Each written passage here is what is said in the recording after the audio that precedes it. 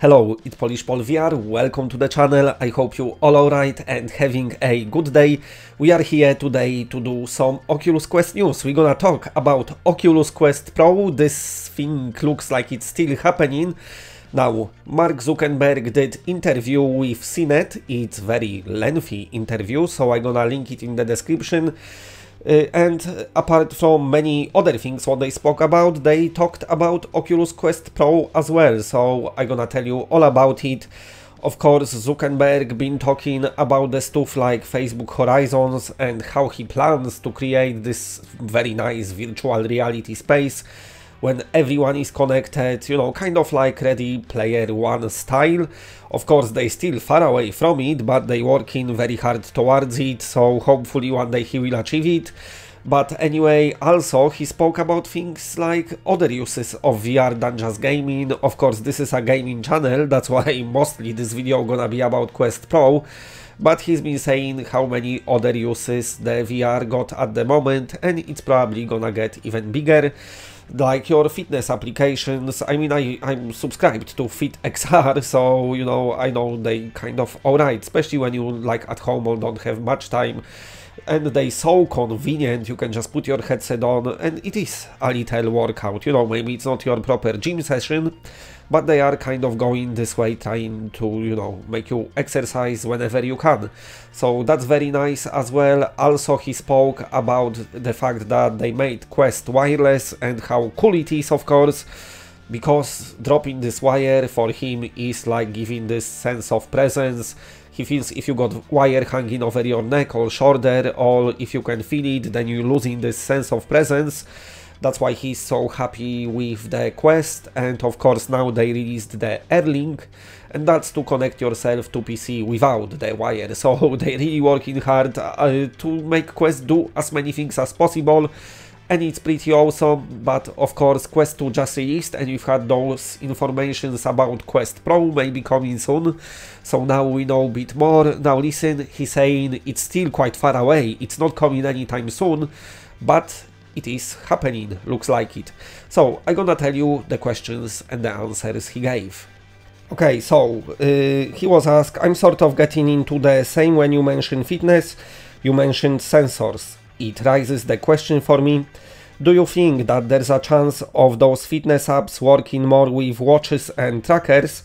I know you're working on wrist tech for neural inputs in augmented reality.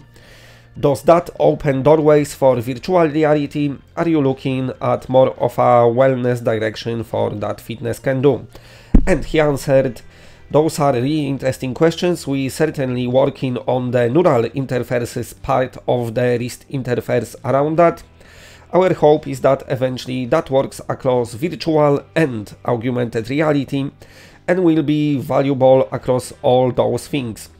Getting back to your question about Quest Pro, there are a lot of sensors that would add different senses to the overall experience. We've talked a bit about things like eye tracking and face tracking, and you're talking now about things like different health sensors, whether that's heart rate monitoring or the different other kinds of fitness sensors that you might have on a fitness watch. The basic thing that those all have in common is that each of them takes additional compute power to power the thing, and the whole device needs to be tuned for that.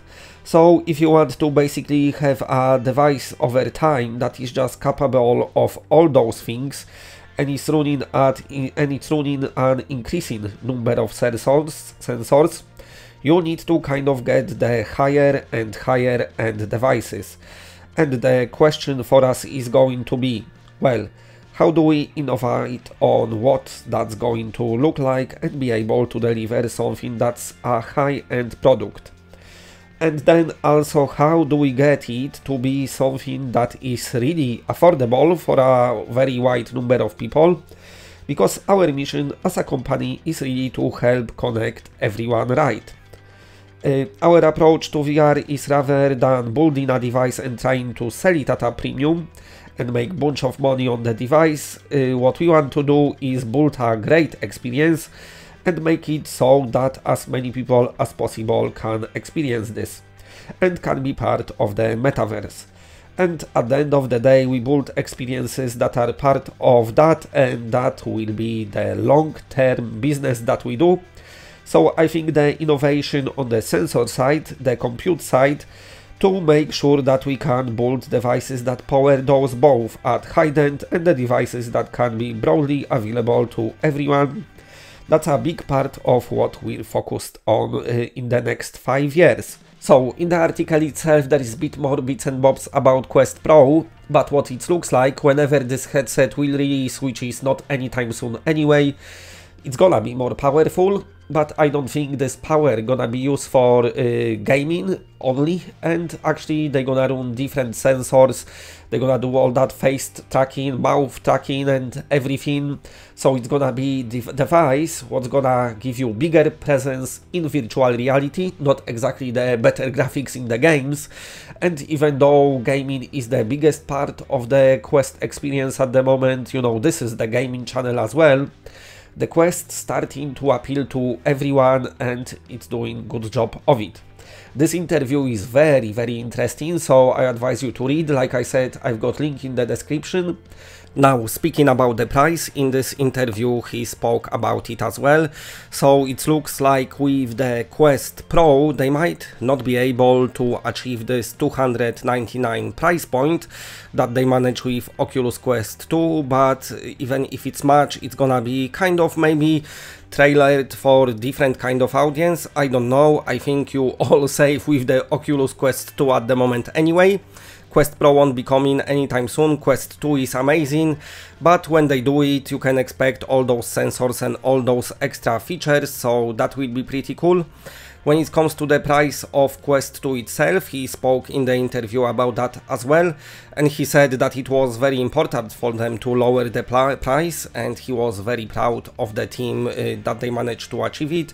They work very hard of it, so basically their strategy is get as many headsets out there as possible, get as many people in VR as possible, which is the best strategy I can think of, because of course it's helping VR go this kind of, it's kind of mainstream now, but it's kind of gonna help it achieve even more, and there's endless possibilities once tons of people owns the VR headsets. So yeah, when Quest Pro happens, Quest 2 Pro maybe let's call it, it's gonna be more expensive than Oculus Quest 2 is at the moment, but still for the maybe biggest fans of VR the price probably won't be too high. For everyone else, the Facebook gonna have all other alternatives as well, so they go in for this approach, maybe kind of like Sony and Xbox did last generation with PS4 Pro and Xbox One X. So we just gonna have to wait and see what happens, but let me know in comment section what you think of Oculus Quest bringing an upgraded version with kind of more features, or maybe you're just interested in games, I do not know. Anyway, if you like what you're seeing, then please press a like, because it does helps the channel a lot. And if you're new to the channel and are not subscribed, then subscribe. It's always better when it's more of us. And that's it, bye.